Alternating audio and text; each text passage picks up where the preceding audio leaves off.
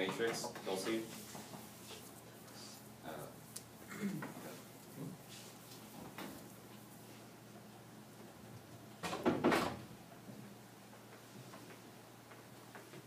At last. Welcome, Neo. It's an honor to meet you. As no doubt guest, I'm Morpheus. Please, sit.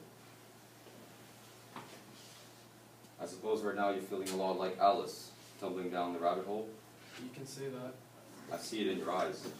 You have the look of a man who accepts what he sees because he is expecting to wake up. Ironically, this is not too far from the truth. Do you believe in fate? No, Why not? because I don't like the idea that I'm not in control of my life. I know exactly what you mean. Let me tell you why you're here. You're here because you know something. What you know you can't explain, but you feel it. You felt it your entire life. Something's wrong with this world. You don't know what it is, but it's there. Like a splinter in your mind, driving you mad.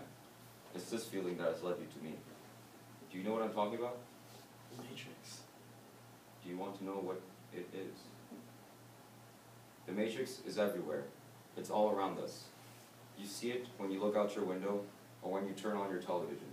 You feel it when you go to work, when you go to church, or when you pay your taxes.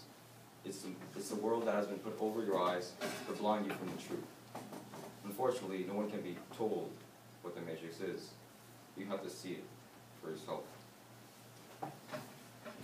This is your last chance. After this, there is no turning back.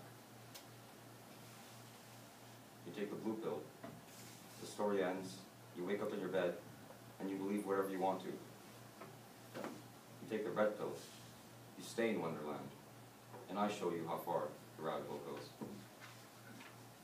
Remember, what I'm offering is the truth, nothing more.